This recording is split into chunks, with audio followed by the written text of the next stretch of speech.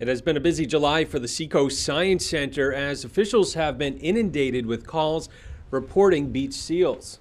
So areas like North Beach and Hampton, we've had quite a few animals. Wallace Sands up here in Rye, the main beach of Hampton. Ashley Stokes is the Marine Mammal Rescue Manager. Harbor seals are the most commonly seen species of seal in our area. Stokes points out female harbor seals recently gave birth between mid-May and mid-June, and young pups are only with their mothers for 3 to 4 weeks, which is why this time of year is prime for seal sightings. But these animals are completely on their own now.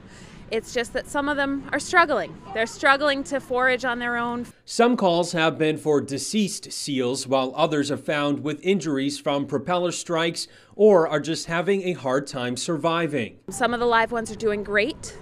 Others aren't doing great and would benefit from rehab. But Stokes says the center's rehab facilities are currently full, putting a strain on how many animals they can help. They do both hope to open a few spots in the next week or two, which would be great. It would open up a few beds, so to speak, for some of these small animals. But some of them also don't need it. And if you come across a seal that appears to be in distress, there is a way you can help without bothering the animal. And the Science Center just reminding both residents and tourists that it is normal to see the seals on the shoreline. They say they are in their natural habitat, so they just advise to leave the animals alone if you do come across one while at the beach. In Rye, I'm Tim Callery, WMUR News 9.